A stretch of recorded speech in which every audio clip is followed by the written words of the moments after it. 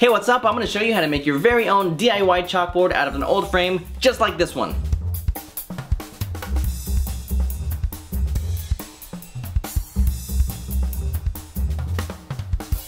Alright, so the first step was that I found this old frame at a flea market. It's kind of beat up, but it was just the look I was going for. So I actually did spray the edges of this with a clear matte finish just to kind of keep the paint from peeling off anymore because I like it just the way it is, but it depends on what frame you got. The first step really, once you've got your frame, is measuring. Take a look at the back. There should be like a little inside edge on most frames, and that's what we're gonna fit into. So measure from the top to bottom and from side to side, and make a note of those measurements because those are the measurements we're gonna need in a second. So for the backing of this, I used masonite, which is like a pressed particle board. It's that one that's like shiny kind of on one side and a little bit rough, almost like a thick cardboard on the other side. So I'm gonna take my measurements and just mark out my lines of exactly what size this piece needs to be that's gonna fit into the back. And then this cuts really easily using just a regular old handsaw. Just follow your lines and just cut straight through. It just goes through so easy. So before you move on, make sure everything fits. Just throw it in the back of the frame. Should line up perfectly. If not, make adjustments now. Otherwise, we move on to the next step, which is paint. So they sell chalkboard paint in the store. You can get the kind that you would use with the brush,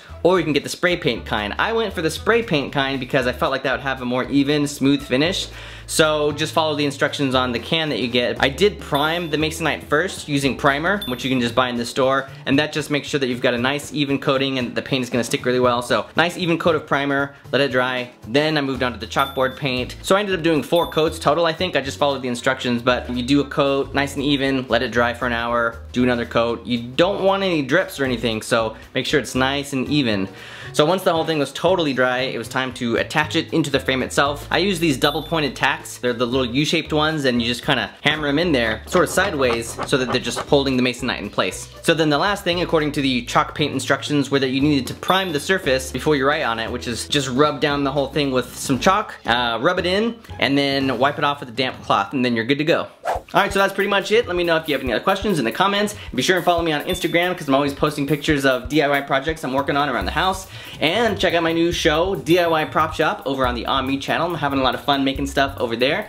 And I've got some more projects coming out here soon on my channel. So I'll see you soon.